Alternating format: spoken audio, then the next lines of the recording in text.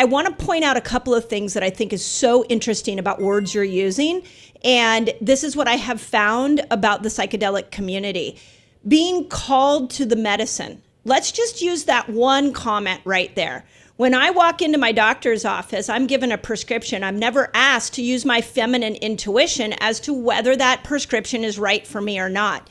Yet you're dealing with a group of people who are behind the psychedelic idea, and they're not saying everybody has to do this. They're saying if you're called to do it. That, to me, should be the number one rule when it comes to healthcare for women. Are you called to do something? Because you have such a wicked female intuition that if you're called to do it, I guarantee it's the right thing. But when you're shut up and given a prescription and you're just told to take it and it shuts down your female intuition, now I don't care how powerful that prescription is, we are building disease. Oh my gosh, thank you for saying that. It's so true, because not only are you given a prescription, you're given a prescription with these conditions that just layers in this massive amount of fear that if you tarry on either side and you screw it up, you're done. And so you have to do it exactly as you're told. And so many people come to us, and the number one question I get is, how do I microdose? And then the truth is, and you know this, it's not rocket science. Like when you let go of the allopathic way of thinking, the prescriptive way of thinking, it's actually quite destabilizing for most women, because they want, frankly, a dude in a coat to write down something and tell you when to take it, how to take it, exact amount. And what we really try to teach is, like, again, listen to that intuition.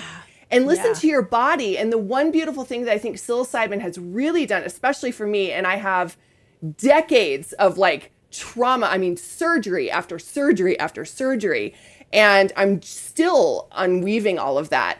But what it made me do was actually feel in my body. And you're so right. When your body tells you when it's right. It knows what to do. It knows what to do.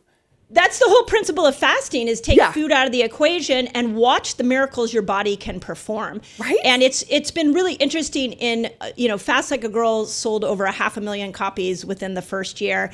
And I'm so grateful for all the incredible testimonials. But I keep telling my audience, I'm not a guru. I'm not I didn't do this for you. I gave you a tool that tapped into your own healing power, which is the same message that I hear in the psychedelic community, which is it's not even the medicine doing it. It's not the delivery of or whoever took you through the experience if you macrodose, but it is opening up an innate channel within your body. And I can explain brain-wise here in a moment, how that happens, that is allowing you to tap into your own power. And as women, I believe that's the number one focus we need to have right now, is we are so powerful, but we have been living in a patriarchal world that has not allowed us to let that fly. I'm let it fly now, ladies. Let's just let it go. It is our moment. Let it fly. And also, there's so much nuance inside that. We're told that everything has to be black or white. And I love that you picked up on being called to the medicine, because I haven't actually really sat back and considered those words that I use every day.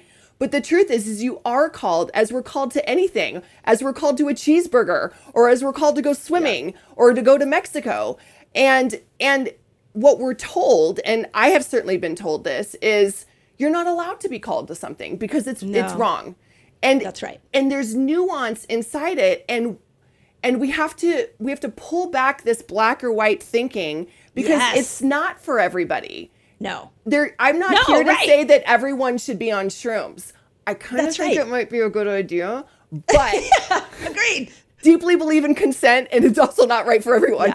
Yeah. But that's so, and this is very American, and I talk about this all the time, that we glob on to something, whether it's fasting or psychedelics or the next, Pilates, whatever. And then we have to go all in, and everyone has to do it the same way. And that is exactly opposite of what psychedelics says. Yeah.